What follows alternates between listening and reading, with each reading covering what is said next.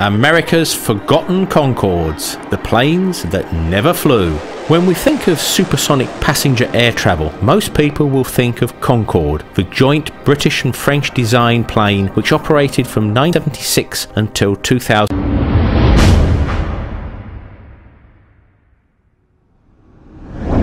And up until this day has been the only long-term supersonic passenger jet service to operate anywhere in the world.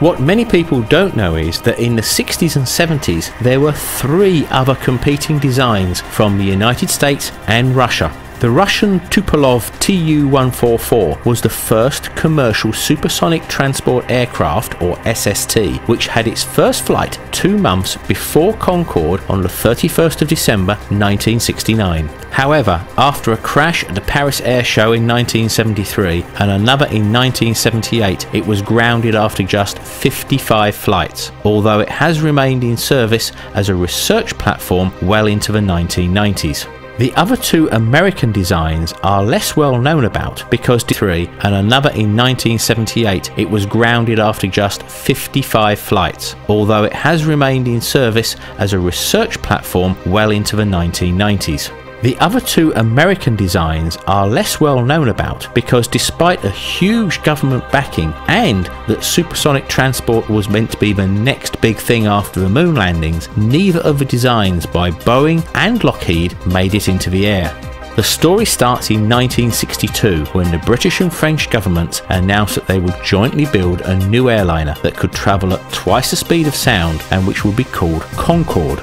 This was to be the most advanced civilian aircraft in the world, showing that European aircraft manufacturers could create the most leading-edge designs, something that the Americans believed they were the best at. When President John F. Kennedy found out that Pan Am wanted to buy Concordes, he was so annoyed that he called up the Pan Am boss, who told him that if there was an American alternative, he wouldn't have to go to Europe to buy the planes he wanted.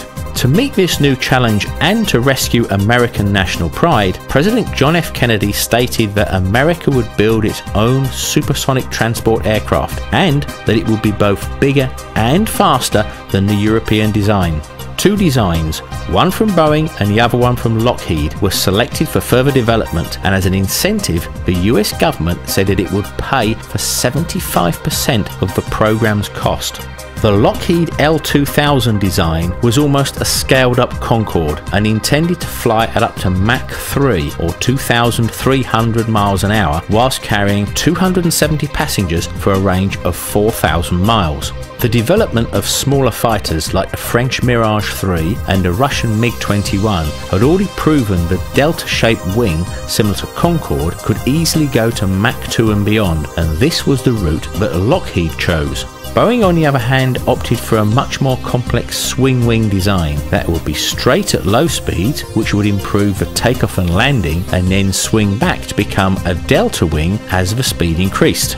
Boeing's 2707 design was supposed to be able to fly at Mach 2.7 or 2,000 miles per hour and carry more than 270 passengers for more than 4,200 miles. After much testing, the Boeing 2707 design was chosen as the winner on the 1st of January 1967. Progress, though, was far from smooth. One of the main features that the 2707 was meant to have was its ability to fly hundreds of miles an hour faster than Concorde, but this then created huge implications for the plane. Kit Mitchell, who was the principal scientific officer at the then Royal Aeronautical Establishment in the 1960s, also worked on Concorde. Kit said that the Boeing 2707's main problem was that it was trying to do too much, and so much of the technology that was required was still in its infancy. Military jets could fly supersonic, but even then it was only for a few minutes at a time, and not for a 4-hour flight like the airliners were expected to. The technology required to do this in the 1960s was almost as much of a challenge as sending a man to the moon. Concorde got around many of these issues because even though it flew at Mach 2, it wasn't so fast as to require exotic materials and brand new untested designs. Concorde was effectively the next step up from the V bombers which the British had already developed. One of the biggest issues was the extra speed that was required. Concorde flew at Mach 2 or 1,350 miles an hour. The Boeing was meant to fly 650 miles an hour faster. Due to the compression of the air, many of the fuselage parts on Concorde were heated to over 100 degrees centigrade, and the nose tip alone reached 127 degrees centigrade when cruising at Mach 2. The body of Concorde was 300 millimeters or approximately 1 foot longer at supersonic speeds than it was when it was on the ground. This expansion and contraction of the body could lead to metal fatigue if not carefully maintained. It also meant that Concorde had a relatively short airframe life of 45,000 hours compared to 100,000 hours for that of a Boeing 747, and that would have an impact on the overall running costs for the airlines. Everything from the window seals to the electrical wiring had to be designed for a hot plane. Because Boeing was going to travel so much faster, they couldn't use aluminium, but instead the plane would be made from titanium, which would also push up the cost dramatically. Also, the swing wing design, which worked well on smaller two-seat fighters, when scaled up to a 300-seater airliner, needed to be so big and strong that it made the plane too heavy to be viable. So after a huge amount of work, the designers had to drop the swing wing design and return to the drawing board and go back to the delta wing design of the Lockheed and the Concorde.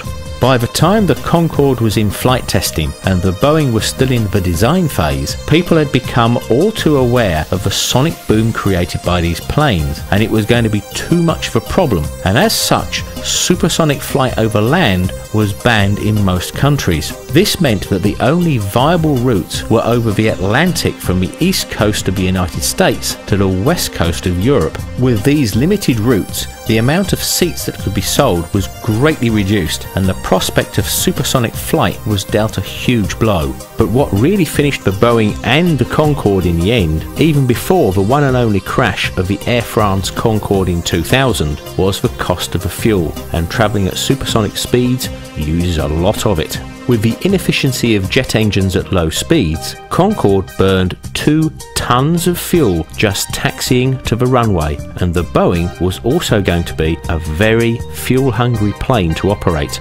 The thinking at the time was that if you could fly to your destination in half the time, then you could do twice as many journeys and charge a premium, so fuel efficiency was not a top priority. When the supersonic designs were created in the 1960s, fuel was cheap, but by the time the 1970s arrived, when they were due to be coming into service, the price had risen. Together with the recession of 1971 and government cutbacks, it ended up terminating the Boeing 2707 project. The 2 Boeing prototypes were never finished, and with both the loss of the government contracts and the recession of the civilian aviation market, Boeing ended up cutting over 60,000 jobs. The Boeing 2707 became known as the plane that almost ate Seattle.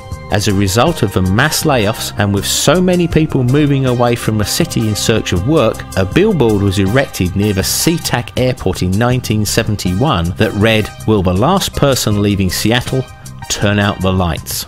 Ironically, the plane that saved Boeing from going bankrupt was originally thought of as just a stopgap measure while supersonic planes took over air travel.